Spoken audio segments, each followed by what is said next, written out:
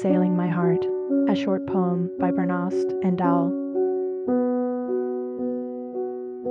The moon's bright this night, showing silver yellow on my wall, but inside the moon pushes, and it pulls the tides in me.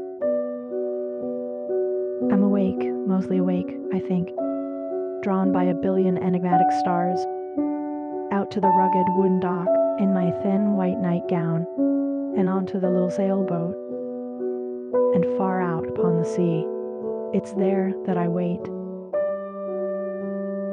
Lie down, love, lie down, he says to me, sleepy, warm, in the comfort of our bed, touching my arm gently, pulling me just a little bit.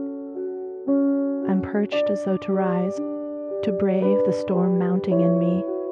I feel the tempest and howls and the thunder of the sea rolling under my naked feet as I brace myself atop the waves.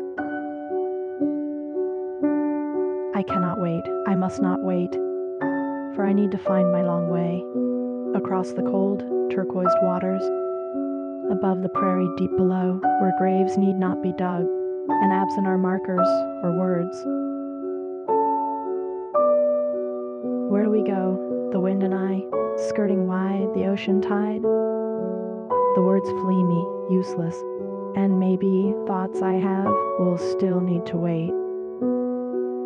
Loving you runs deep in me, right to the bottom of this sea. But it's here on the surface I sleep, battered among the waves, until I awake at morning on land, in my bed with my faithful lover. How can he be happy with me? I cry to be this way to a good man, for I take my heart away in the quiet, where I wait and I dream of you, at those times when the seas call.